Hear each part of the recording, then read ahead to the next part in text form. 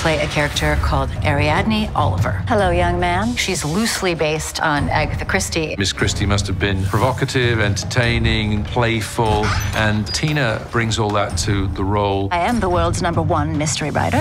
Don't underestimate me for a clever turn of phrase. She has followed Hercule Poirot over the years and ended up basing a character in her own writing about him. I am the smartest person I ever met, and I can't figure it out, so I came to the second. Luckily for me, playing a desperate female writer is sort of in a wheelhouse that I'm already inhabiting. Come with me to a seance. Spot the con I can't. She really had that intellectual bite and comic sensibility that you might expect to see in a movie where an unlikely detective duo start to work together. You're doing that thing where you pretend to know more than everyone else in the world.